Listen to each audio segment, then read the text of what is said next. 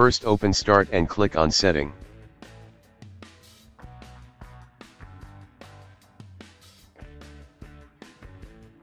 In search type Storage.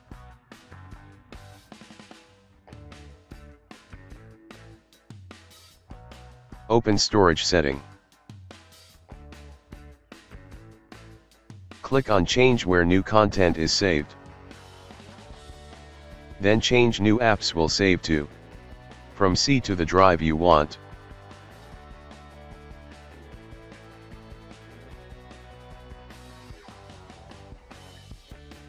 Then press Apply.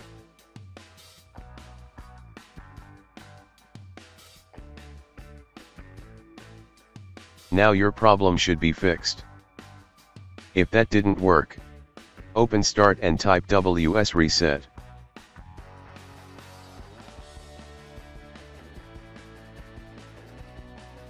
Click on WS Reset.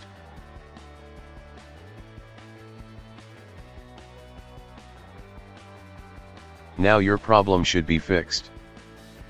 If that didn't work, open Start and type PowerShell.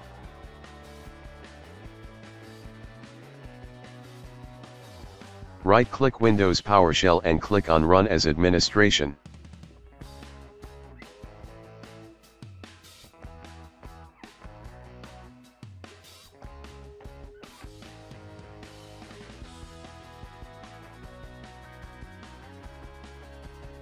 Copy the text that you will find in the description of this video.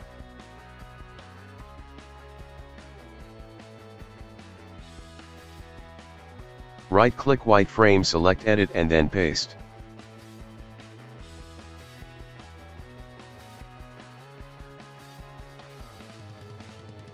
Press Enter.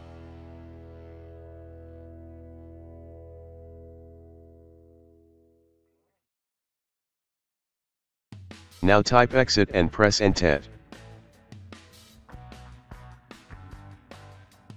Now restart and your problem should be fixed.